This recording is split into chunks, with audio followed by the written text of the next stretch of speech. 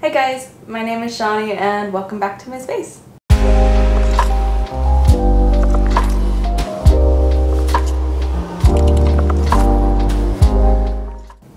So, in November, Billie Eilish put on her Instagram story her favorite cookie recipe, and I screenshotted all of the steps to it because I was like, I like peanut butter cookies and I want to give it a go.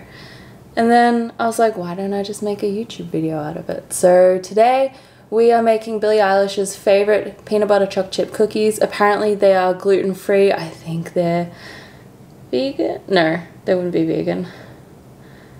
I'm pretty sure she said that they're gluten-free at least. I'm not sure, maybe vegetarian. I don't know. I think, ooh. Hold on. Yeah, so Billie's put down that these cookies are fully vegan and gluten-free and are amazing. So I'm ready to give them a go. I'm gonna walk through all the steps with you and we're gonna make some cookies. Also, do you like my new kitchen? It's pretty cool. This is a new house, this is a new kitchen, and it's very bright. It's very different to the other one, but I like it. I think it's gonna be good. I'm gonna film a lot of cooking videos in here. Alright, so I've got all of my instructions written up and ready to go on here. I've got all my ingredients. Let's go. So the first step, she says, is to preheat the oven to 350 degrees Fahrenheit. We don't use Fahrenheit here, we use Celsius. So let me just do a quick little Google. So about 175 degrees Celsius is what I'm going for. So the first step that she's got is add a cup of brown sugar and peanut butter into a mixing bowl and mix for a minute. She's listed that the peanut butter that she uses is Kirkland organic. And I couldn't find that because I think it's just because I'm in Australia and we don't really have the same ingredients as overseas. So I've got Maver's super tasty smooth peanut butter. That's what that looks like. So I'm gonna give that a go. We'll see.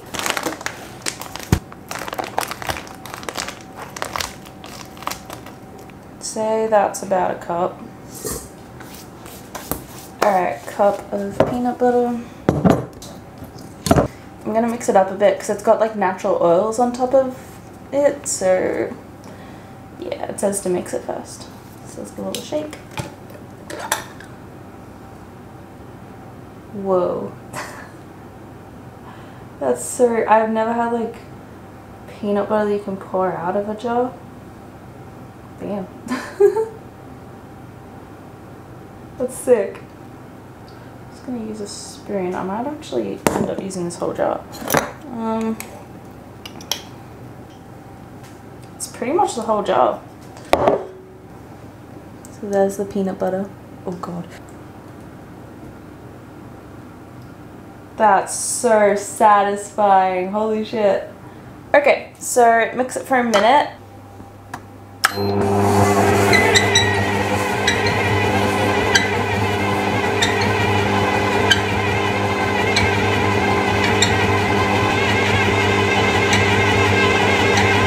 I know it's only brown sugar and peanut butter at the moment, but it kind of already looks good. So let's keep going.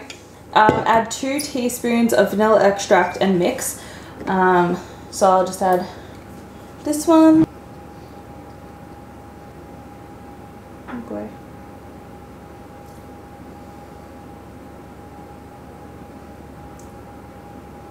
I'm just gonna mix this by hand because I don't think it's gonna matter too much. Okay, so we're done with the wet ingredients for the moment. Next step is, in a separate bowl, add baking soda, a cup of oat flour, and 1/8 of a teaspoon of salt. Okay, let's do that. You just have to put up with not seeing my face at the moment, I'm sorry. Cup of oat flour. Don't make a mess.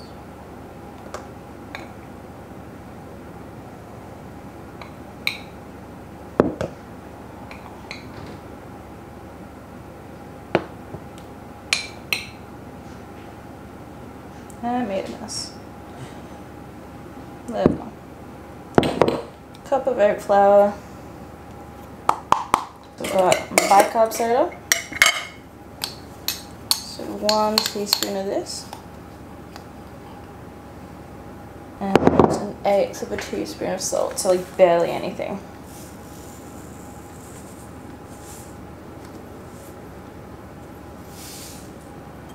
So mixing all of this together now. And then we're adding both wet and dry ingredients together. Alright, so those are our dry ingredients.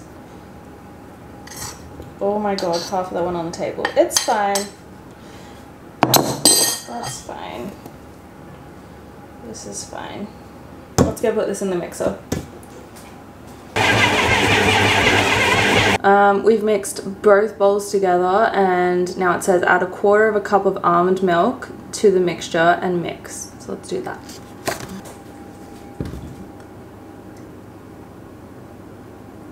This is literally, there's barely any almond milk.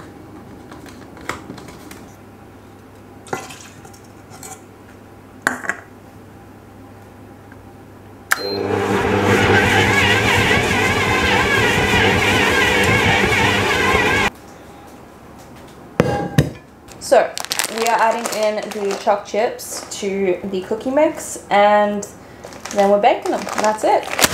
So let's do this.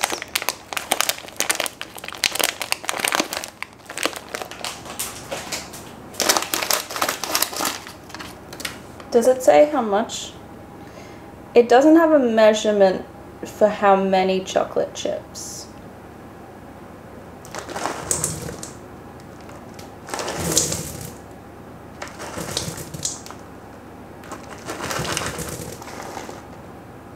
That's enough. Alright, let's mix it in. Oh my god. I might need some more almond milk. Oh yeah. I need some more almond milk into this because it's very dry and crumbly.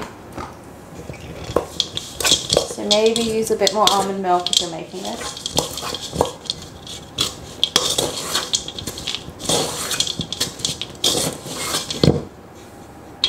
It's just falling apart. I don't need more. I'm just going to add as I go.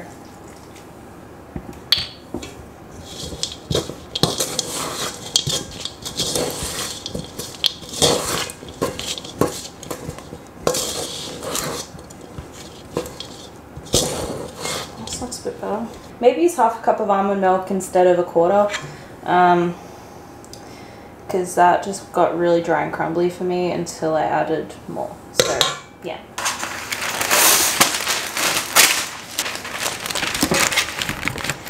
Alright, so she says to roll them up into balls and spread it out with a fork because these won't rise by themselves because they're using oat flour.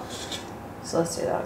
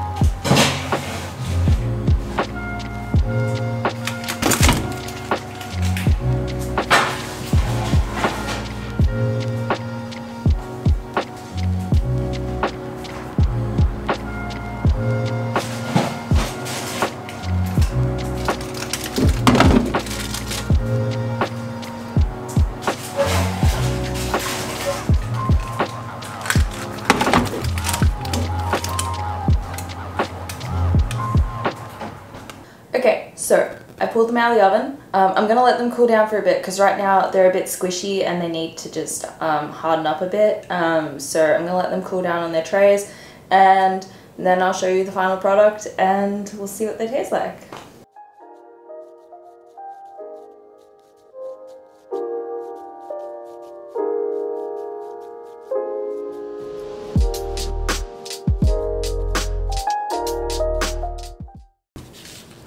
and they're done. Now it's time to taste them. I'm very excited about this. So, oh, I'm so excited. All right, let's see if Billie Eilish's favorite cookies are good. I think they're gonna be good, to be honest. So let's see.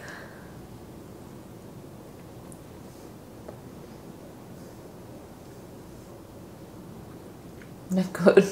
Shit. They're really good. They're not super duper sweet, but they're good. Like, it's a really good balance between chocolatey peanut butter and just the slightest bit of sweetness with the brown sugar. It's really good. If you want to try making this recipe, I'm going to leave it in the description below if you want to give it a shot yourself. All the information will be down there. Let me know if you do make it. I'd love to see what you guys think about the cookies, if you like them or not. Thank you to Billie for giving me this recipe. We didn't really give it to me personally, but thanks for putting it on your story and giving me the ability to try it. I'm going to be making these again. I will see you guys in the next one. Thank you so much for hanging out and watching. If you're new here, feel free to subscribe if you like the content. We do lots of different content each week. And yeah, I'll see you guys in the next one. Bye!